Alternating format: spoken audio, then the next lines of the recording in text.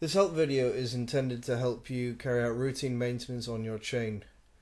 The first thing we always need to do is check the chain slack. We do this in the very middle of the chain, measuring the deflection when we press down on the chain, and then again we will press up on the chain and we measure the total deflection.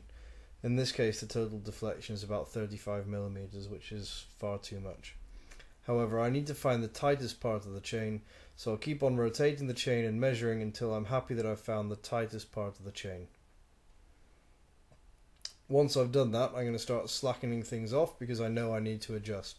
If it's within 30 millimeters, I don't need to. First thing I do, undo the torque arm nut here. I don't need to take it all the way off, just slacken it off. Slacken off the axle nut. Normally you'll have to put a 19 mil on one side and 17 on the other side, but turn the nut side. That's the right hand side.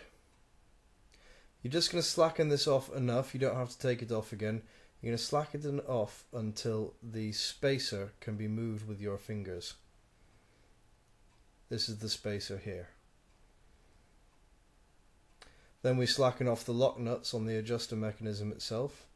We have to hold the adjusting bolt with one spanner while slacking it off anti-clockwise, and then turn it out a few turns just so it's out of your way. You're going to need to do that on both sides.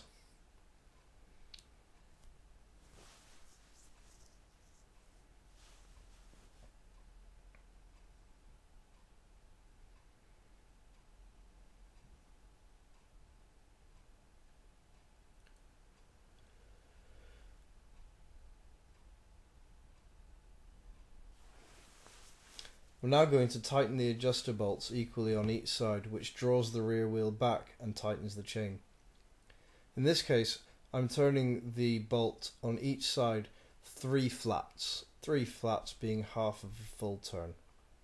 I'm going to do that equally on both sides, that's really important. 3 flats is actually quite a lot for the YBR, it means I've let my chain go very slack.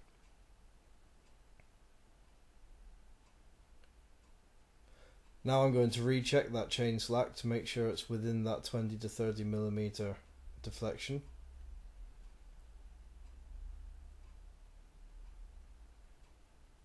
And in this case I've got it to just over 20, so I'm happy with that. Mustn't be under 20.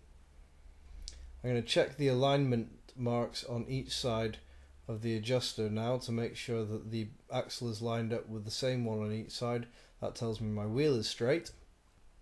Now I'll tighten the axle nut down to 80 Newton meters using a torque wrench. I'll also need to hold the other side of the bolt with the spanner. Now I'm just going to pull the torque wrench till the needle points all the way at 80, and that's me happily tightened up to 80 Newton meters. Once the bolt's tightened down, I still need to recheck chain slack, as this can often tighten it up a little bit, and I'll have to adjust it if there's a problem. Again, I'm going to try it in several different places just to make sure it hasn't gone any tighter than I want it to. And I can start putting the bike back together now. First thing I'll do, I'll tighten the lock nuts. While I'm doing that, I will still hold the adjuster bolts so it doesn't move. So just tighten them down nicely on each side. Not forgetting there are 2 sides.